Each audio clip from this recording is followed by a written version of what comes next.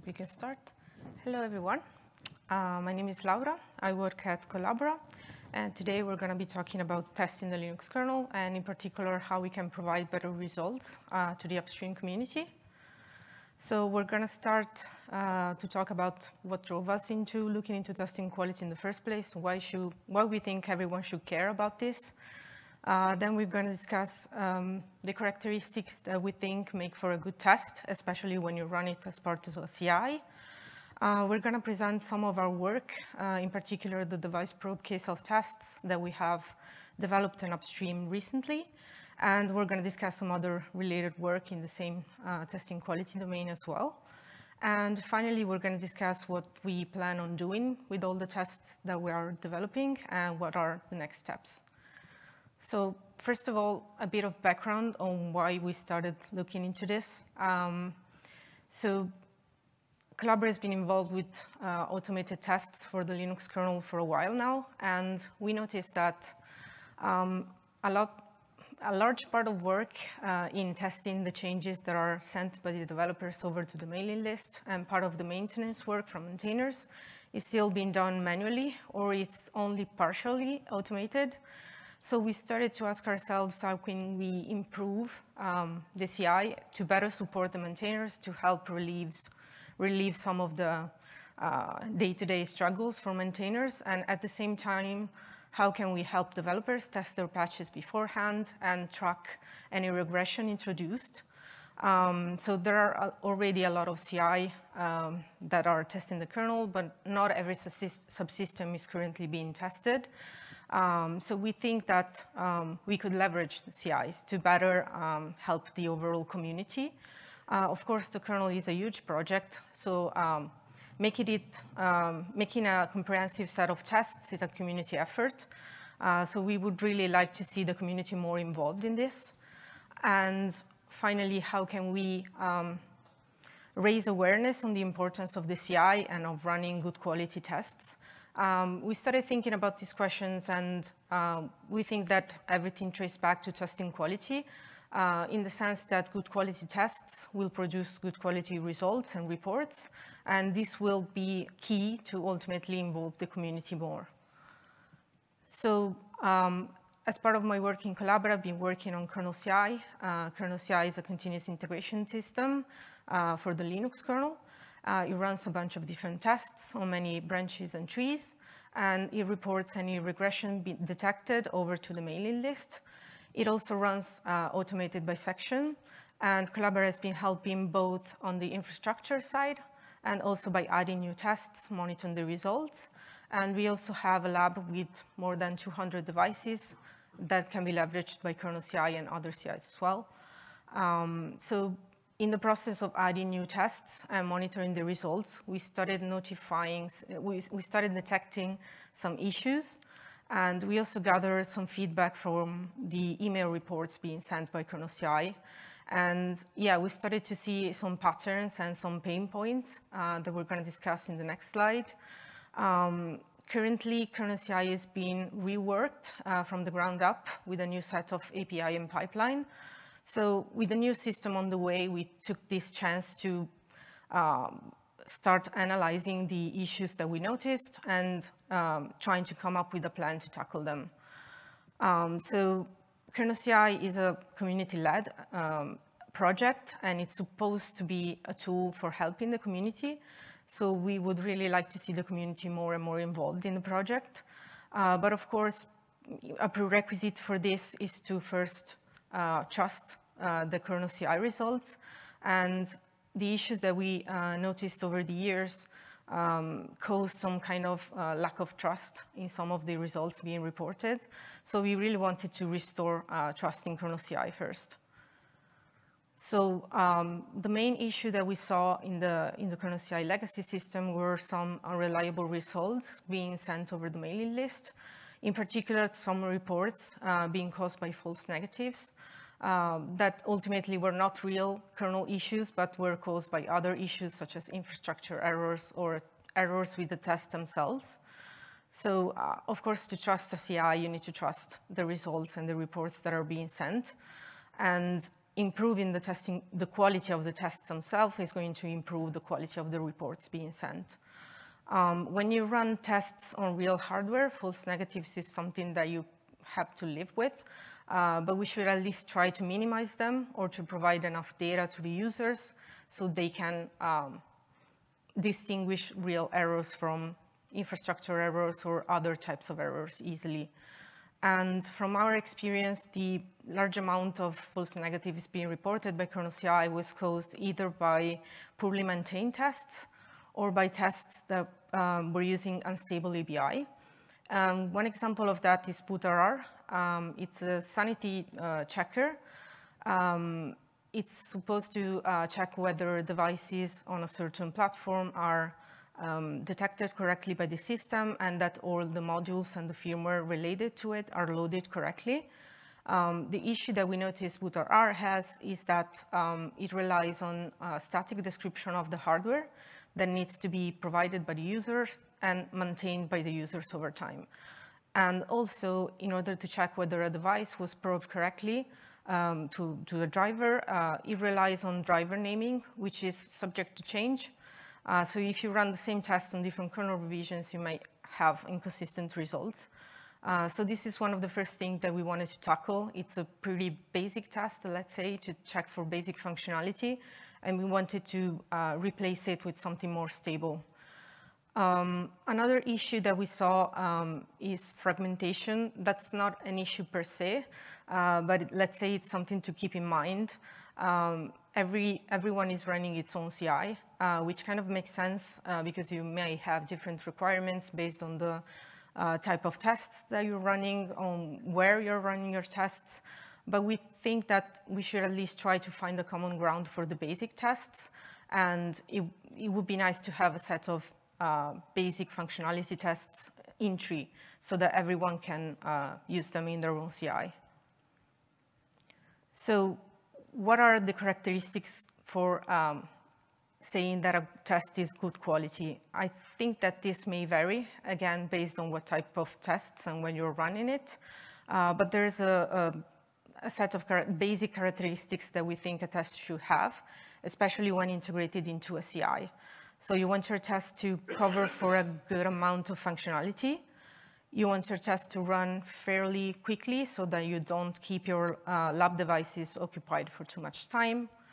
You want your test to be able to run on different kernel revisions. And consistency is also a key factor, especially when you think of tests running in CI that do automated bisection. Flaky tests are kind of a nightmare when you're trying to run a bisection.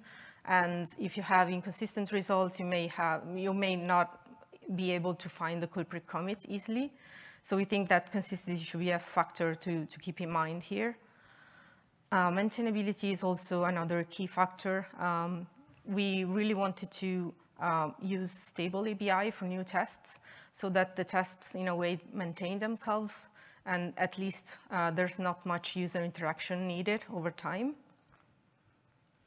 Output format compliance is also important when running a test in a CI. So for example, kselftest as KTAP as a standard format. And if all of your tests are compliant with the output format established, then you can trust your CI to do a good job in parsing the results. And you can actually reuse the same scripts or the same parsers for multiple tests, which is always good. And finally, with our goal of wanting to get the community more involved in kernel CI, but in testing in general, we really wanted these tests to be adopted by the community. So we try to prioritize in-tree tests, kselftests in particular, over standalone out-of-tree tests. So with this in mind, we came up with a plan. We really wanted to focus more on quality than on quantity, so not just enabling a bunch of new tests or increase the coverage without paying too much attention to the results. So we try to enable the tests more gradually and really take our time in analyzing the results. And as I said, we wanted this test to be adopted by the community, so we try to prioritize in-tree tests in general to reach a wider audience, but also to promote reusability of the same basic tests across different CIs. And finally, in the process of adding new tests, we wanted to make the kernel a little bit closer to testing, either by adding missing interfaces or reporting missing information to user space, for example. So we focused on kselftests, and we started working from there because we had a bunch of them already enabled in kernel CI, so we had already a wide set of data to look at. We could easily analyze the failures and the regressions being reported and see if there was any inconsistency. And we could also analyze the output format. As I said, KTAP is the preferred output format for kselftests. So with a wide range of results already available from us from kernel CI, we were able to analyze them and see which tests were missing, for example, output format compliance. And we also saw this as a chance to increase coverage in the sense that kselftests are already a well-established solution, well-known, well-documented. So we saw this as a chance to convert some of our unstable tests over to kselftests, which kind of fits most of the criteria that we consider for a good test. So we're going to dive a little bit more into the device probe kselftests. So the first test that we developed and upstreamed. And these examples will serve as just a guideline of what you need to keep in mind when developing new tests if you want to fit the criteria that we mentioned earlier. So as I said, the main pain point we had with the legacy kernel CI system were bootRR tests being inconsistent. And we wanted to come up with a solution to get rid of these bootRR checks, but also cover for the same functionality. So we wanted a solution that could use a stable API instead of just relying on the driver name. And we also wanted to get rid of the static description of the hardware as much as possible. So use some kind of dynamic detection of what's on the boards. And to cover for the same bootRR functionality, we came up with 3 tests, one for the DT device tree platforms, one for the API platforms, and one to cover for all the devices that were not covered by the first 2 tests. The reason why we split this is that we wanted, again, to get rid of the static description of the hardware. And on device tree, you have the device tree that works as a static description of the hardware. And for x86 and x86-64 platforms, you have ACPI tables providing pretty much the same information. So we wanted to leverage information already at hand as much as possible. And for all those devices that do not fit into this criteria, we came up with a 3rd test, which is supposed to be used only for the devices excluded by the first 2, and to cover for all those devices that are discovered entirely dynamically. So we cannot really expect to have a description of them in advance dynamically, but we need the user to provide it. So let's start from the device tree probe kselftest. The goal of the test was to detect devices incorrectly probed among the ones defined in the device tree. The test relies on 2 lists. One list is a list of compatibles matching the device tree nodes to their driver. And this is actually generated by a script that's also upstream. The second list is an ignore list, which is generated by the user. And this is, like, let's say, the manual part of the test. And it's meant to contain compatibles for devices that are expected to match a driver, but not to be bound to it. At the moment, we only have 1 compatible in the list, and we don't expect the list to grow too much, so it should be fairly easy to maintain over time. The test then just iterates through all the device tree nodes. It checks the compatible string against the 2 lists, and finally verifies if the device is bound to a driver. And this is done by just checking if the driver folder is there in sysfs. So the entire test just leverages the information from sysfs. The test has been developed and upstreamed by my colleague, Nicolas Prado, and it's available since 6.6. You can actually try it out with the command there. And I left a link to the patch discussion if you're interested if you're interested in knowing what happened in the whole upstreaming process and how we get there. So for the ACPI platforms, we try to apply the same exact approach, but using the ACPI table information instead of using the device tree one. So again, the goal is to detect which devices were not probed correctly. And the test also relies on two lists, a list of ACPI IDs matching devices to drivers, and an ignore list to filter out just specific IDs, for example, for devices that do not require a driver but do have an ID. The first list is also generated by a script that's fully upstream. So again, we have only one little piece of information that needs to be provided by the user and maintained manually, let's say.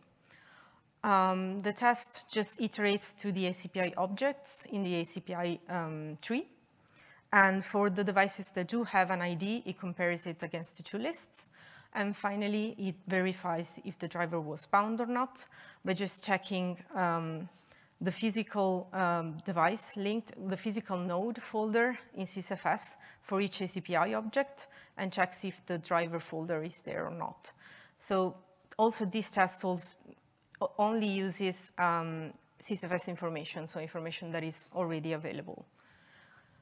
However, the ACPI probe kselftests, despite being based on the same approach as the DT one, had a bit more pitfalls compared to that, mainly due to how the information is represented in the ACPI tables and in the ACPI tree. So the ACPI tables have information both on platform devices, so devices entirely described by the platform firmware, and these have a hardware ID or a compatible ID that we can easily use to check which driver is supposed to be bound to it. And the ACPI tables also provide information on the discoverable devices. These have an address property, and they are discovered, of course, through natively through bus protocols. So we don't have any ID for these devices to be able to find the right driver. Also, not all the devices described in the ACPI tables may be actually physically there, because the same ACPI table might be deployed on different variants of the same platforms. So for this use case, we try to leverage the information from the ACPI glue layer, which is part of the ACPI implementation, and it's supposed to link the ACPI object to their physical object. So we just check the physical node and firmware node folders in sysfs to be able to check for just the devices that are supposed to be physically there. And yeah, as I said, we did find quite a lot of pitfalls when looking at just the information in sysfs. As you may have some devices that do not require a driver, devices not assigned to any subsystem, so with no subsystem link. Devices that are linked to other devices, and these are the ones with a device link to another folder, and class devices. And all of these do not actually have a driver folder in sysfs, and that's expected. So we didn't want the test to report this as false negatives. So how do we handle that? For the devices that do have an ID, we can just put the ID in the ignore list. For all the other devices, so all the discoverable devices, we try to leverage the other information exposed by sysfs and try to do some heuristics in the test itself so that we can exclude some use cases. So this was submitted as an RFC. There's actually a second version, and it has been submitted a while ago, but there is no feedback on it. So if you want to try it out, and yeah, if you have better ideas on how to handle the exceptions, or in general, if you have any feedback, please feel free to stop by and leave a comment there. And finally, for the third test, as I said, we wanted a test to cover for the discoverable devices. In the ACPI case, the ones that were not described in the ACPI table. The goal of the test is, again, to detect which devices were not probed correctly. And this test relies actually on a per platform binding. That's a manual YAML file that needs to be provided by the user that describes the hardware topology. So it lists all the discoverable devices on the system. And this is the part that is kept out of tree. The format has been discussed upstream and agreed upon, but the file itself is going to be kept out of tree. Well, the in-tree part is the test itself that just checks all the devices listed in the binding and just verifies if a driver folder is present in the kselftest directory or not. So unfortunately, we could not fit everything upstream, but we tried to find at least a compromise and fit half the test upstream and keep only a small file out of tree. This test has also been streamed by my colleague and is available from 6.8.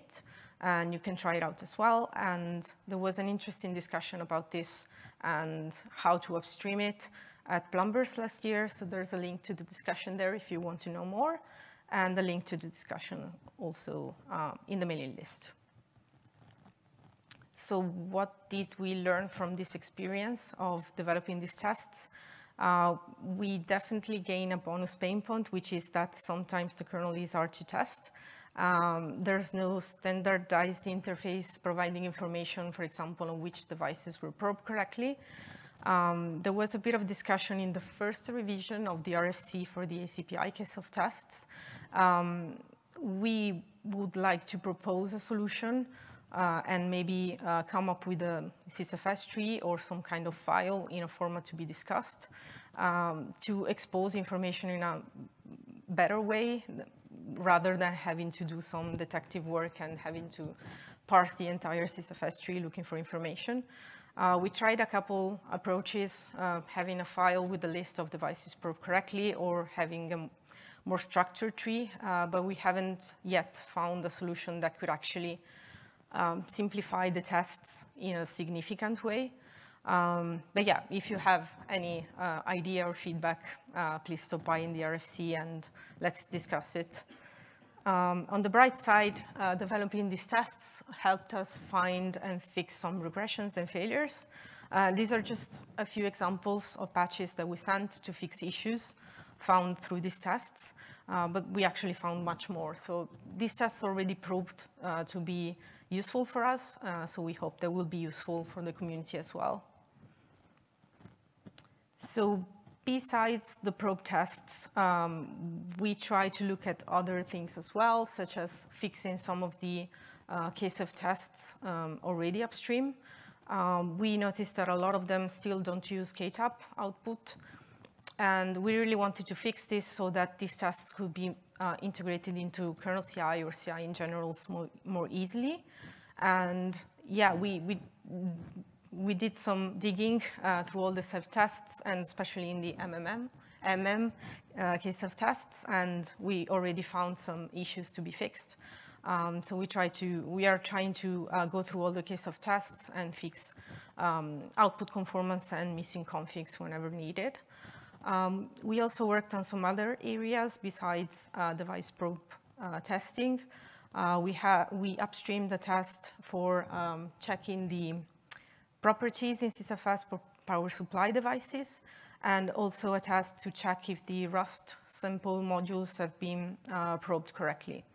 So we're trying to use the same approach that we described for the device tree tests to other areas as well. Right now, we're also looking at the part of the CPU FREC kselftest that do suspend resume testing. Would like to get this integrated into kernel CI as well, but I think there are still a couple of things to be fixed, such as KTAP output conformance. So we're looking at that at the moment, and we're also looking into making the kernel errors more reliable. That patch is just an example of it, of an issue that we try to fix. Basically, the kernel log is something that traditionally is only looked by human eyes, but if we can make the kernel errors reliable and consistent, then we can try and have them analyzed by a CI instead. But yeah, first we need to make sure that all the errors are being reported consistently and that the actual errors being reported are fatal errors, let's say, or at least they are reported at the right level. Unfortunately, we cannot fit every test upstream. There are certain tests that we worked on, and there's a couple of examples there that we cannot really fit upstream because they have a lot of dependencies, such as the decoder conformance tests that rely on Fluster and GStreamer. So there's a lot of dependencies, and you cannot really expect to fit everything upstream. And also, another example is a test that checks if the watchdog triggered the reset correctly. So whenever you have to physically reset the device and check if rebooted correctly, that's not something that you can easily fit in a kselftest. But yeah, again, we're trying to develop it as much as possible upstream and keep out of G only the tests that have extra requirements. So what do we plan to do with all these tests? We are going to enable them in the new kernel CI system, and we really want to do this gradually. So we are trying from the basic to enable just the basic tests and checking all the results, fine combing through them and making sure that the results are consistent and that we are providing enough data to the user. So as I mentioned, there's a new kernel CI system being worked on. You can check the blog post if you want to know, if you want to have the updates on the whole strategy.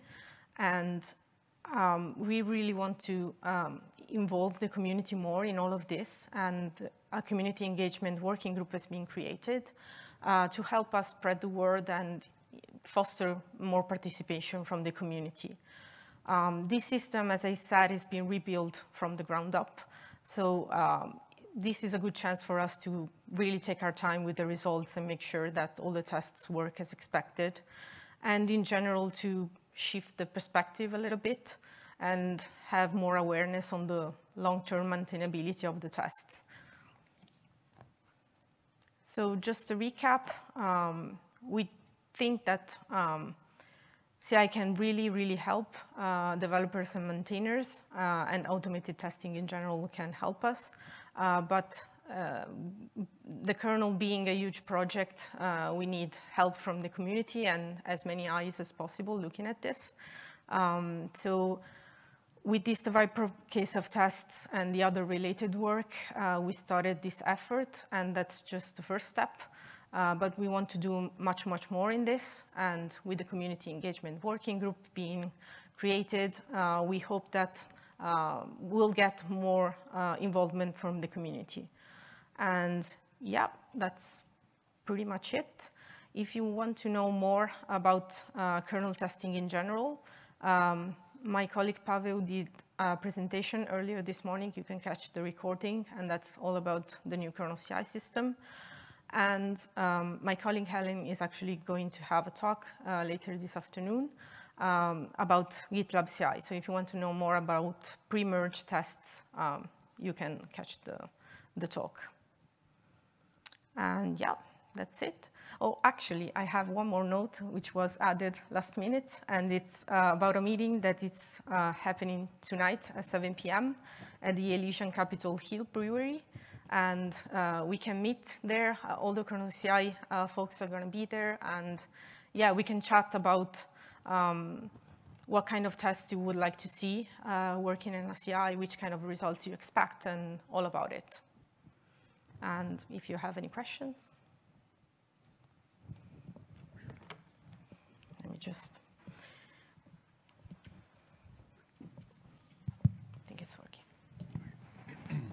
So I'm very intrigued by this notion of having an out-of-tree repository or database or something where people keep per board data files, or either lists of drivers to probe, or I can imagine that being useful for all kinds of things that would customize the tests for specific boards.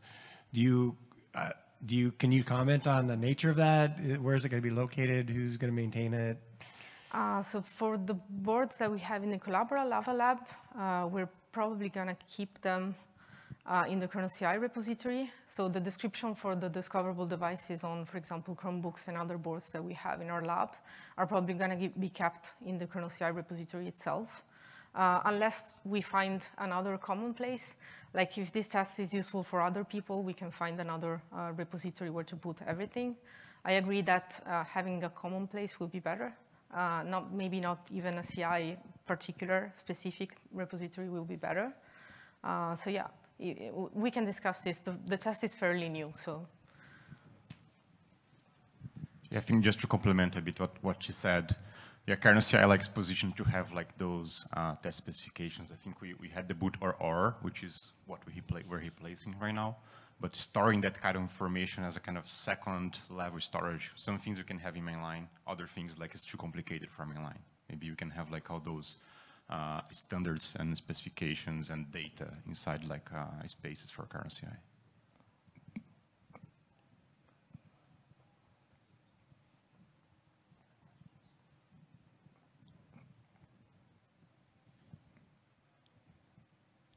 Any other question?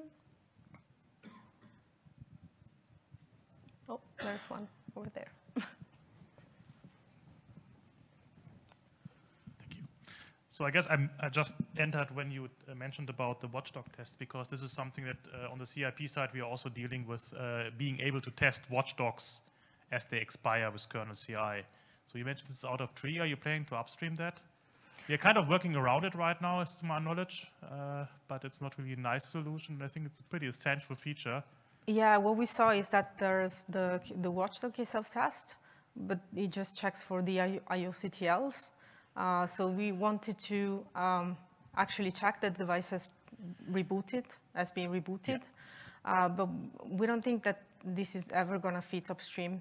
Why not? Because how do you, like, the board is going to reboot, and we need a way to check that the device is rebooted using only the kernel interface is available.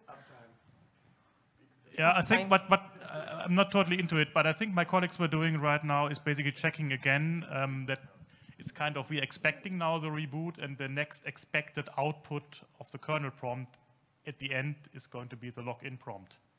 So this way we are kind of working around that this is now the time where the watchdog should kick in eventually. So it's kind of working, and in addition, we are not only testing the kernel watchdog, we're also testing a bootloader watchdog, because if you're observing AB updates, you want to ensure that the bootloader is also able to reboot your system when the kernel is stuck before the watchdog is running. So these kind of things are quite essential, and I think we should really push towards it. Now we are two organizations having the same requirement. I don't think it makes sense to say this is out of tree forever. We want to have the kernel CI system eventually testing that for us, and not we have to test it ourselves all the time. Yeah. That's what I mean. For sure. Good to know that. LTP just did something related to this for tests that they create a new mechanism in LTP to deal with tests that need to detect when they've gone across a reboot. So Good. It might be worth looking at what they're doing too.